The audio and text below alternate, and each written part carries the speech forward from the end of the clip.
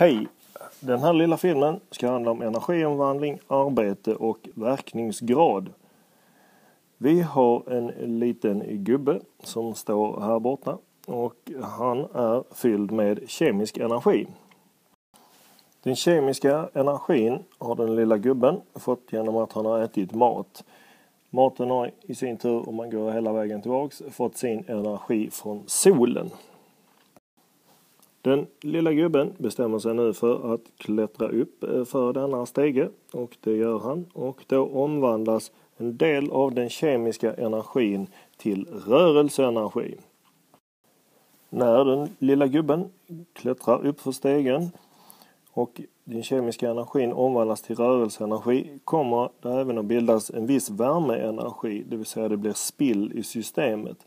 En del av den kemiska energin går inte åt till det gubben vill, det vill säga röra sig uppåt, utan den går åt till att han blir varm. Till slut så kommer den lilla gubben upp på platån här och ställer sig.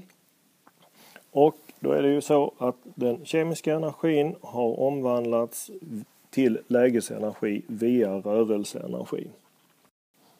Vi kan även se detta som att den lilla gubben har utfört ett arbete, det vill säga han har övervunnit en kraft. När den lilla gubben gick upp för stegen omvandlades kemisk energi via rörelseenergi till lägesenergi.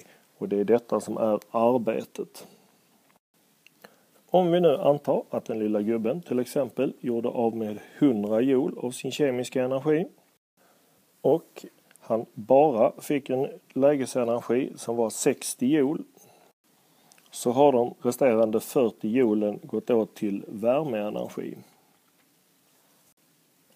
Då säger man att verkningsgraden är 60%.